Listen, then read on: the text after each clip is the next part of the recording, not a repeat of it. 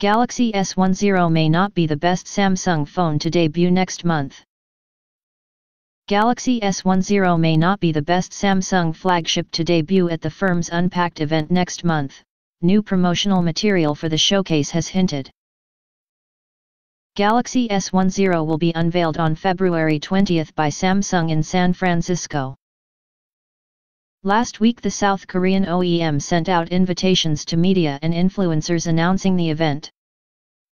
Galaxy S10 is expected to break from recent Samsung tradition in a number of ways. First and foremost, the hardware is expected to come in at least 3 varieties thanks to the introduction of a claimed cheaper variant. It has been speculated Samsung is planning to introduce the hardware in an effort to lower the barrier of entry for its flagship handset. It is expected the cheapest model of the Galaxy S10, that has been rumored to be called either the Galaxy S10 Lite or Galaxy S10 E, will forgo some premium features in exchange for a lower price tag. However, it is anticipated all models of the S10 will arrive with a radical redesign when compared to the S9 and S9 Plus. One of the biggest differentiating factors offered by the new device is assumed to be an all-screen design. Moreover, alleged leaked images of the product suggest Samsung is planning to include a cutout within the display itself for each model's respective front-facing cameras.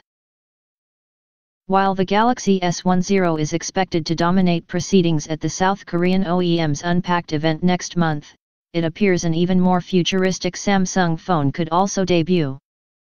Ahead of the hardware exhibition, Samsung has begun generating excitement amongst fans by placing billboards in Paris Place de la Concorde. Written in Korean letters, the firm has stated when translated the posters in question read "The future unfolds" and February 20th. Such a tease is assumed to be a reference to the firm's folding device that was showcased at its developer conference in San Francisco last year. At the time the hardware showcased appeared to be a prototype model, however the new promotional material suggests Samsung could be ready to showcase the final version of the product. Discussing the placement of the new billboards, Samsung said, "Over the past 10 years, Samsung has established a rich legacy of smartphone innovation that has helped make people's lives smarter and easier. Now, Samsung is celebrating a decade of game-changing innovations with a set of captivating billboards that pay homage to the company's Korean originality, and tease an exciting future for the Galaxy lineup.